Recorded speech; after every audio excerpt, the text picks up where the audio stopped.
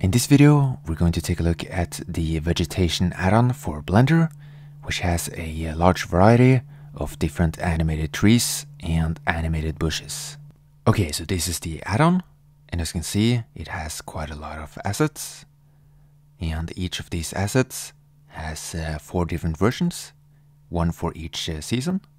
So let's add the summer tropical tree, for example, and then go into rendered view and hide the overlay. As you can see, the assets look quite good. And you can also randomize the rotation and the look of the different trees. Next, I'm going to delete this palm tree and try another one for another season, and this time to the cursor, which is above the grass. So let's add this one, for example, with the spring season, which changes the look of the palm tree.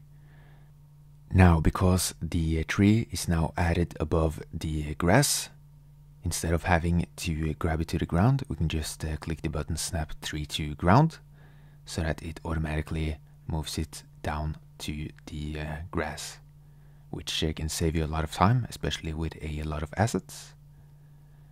And this add-on also enables us to animate the trees. So let's add a light breeze, for example. And a light breeze will only animate the leaves. Now, if we pause and go back to the first frame, we can change the strength of the wind animation. So let's go to frame 1 and then set it to medium wind instead. As you can see, the trunk is now animated as well. And we can of course also try out the strong wind.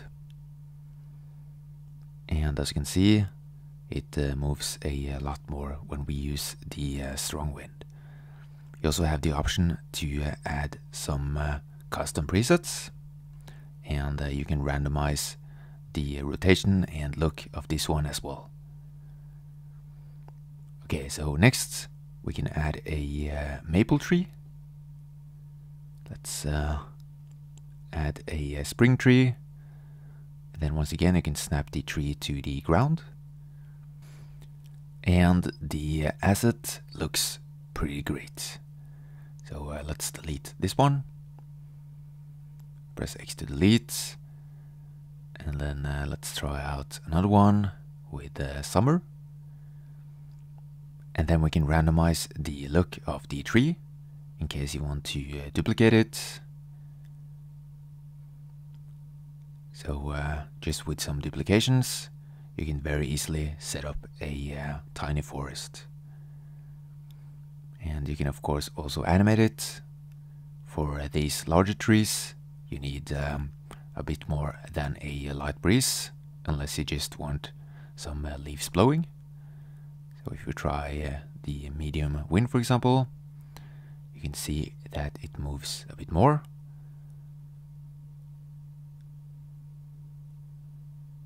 And the strong wind looks like this.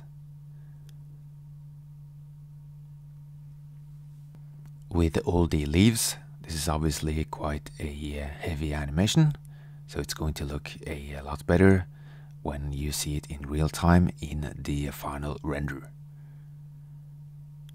Okay, so let's take a look at the different categories of assets. So let's add a pot, for example. And I'm going to choose this one. And then I'll move the 3D cursor here and add the pot. And then snap it to the ground.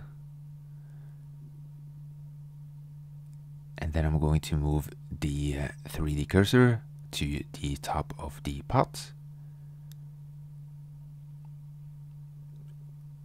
And then I'm going to add an ornament plant on top of it, like this. And this is what it looks like in a rendered view, so quite nice. And we still have 2 more categories that we have not yet looked at. So we have the shrubs. As you can see, quite a few.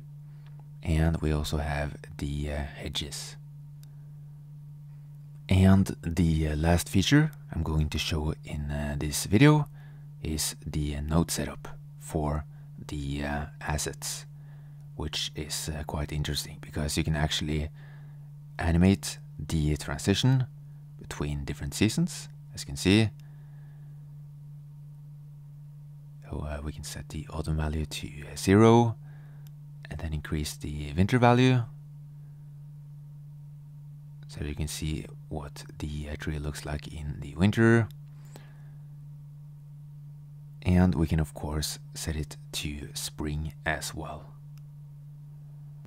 In addition, you can edit values such as the saturation of the assets and specular strength, the roughness value, and so on, which can be quite useful.